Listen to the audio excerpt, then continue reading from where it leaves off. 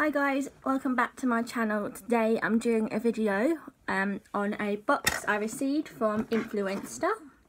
I got this box for review purposes and it's from the brand Marc Jacobs Beauty. And when you open it, it comes with like this, with a flyer. And when you open the little booklet, it tells you all different looks. Now I received the Highliner Matte Gel Eye Crayons in 2 shades, and this is the looks you can do with them. You can get these exclusively at John Lewis stores, in store or online as well. So I'll just show you. So I got 2 colours, came in a box like that with some tissue. Put that over there.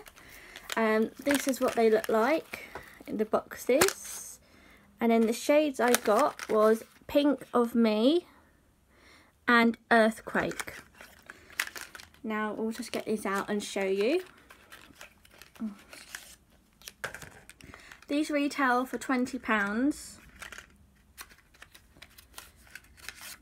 and they come like this. They come with a sharpener on the end as well, so when you pull that, take the sticker off like so, and you pull that off, you get your sharpener. This is the Earthquake colour. It's a nice brown. I tried these out when I was out last week, and they stay so well on the sort of inner part of the eye and on the outside, and you can use them on the top and they're amazing. That's that Earthquake colour.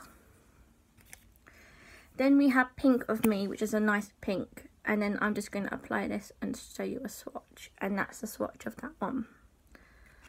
Again, it has a sharpener on the end.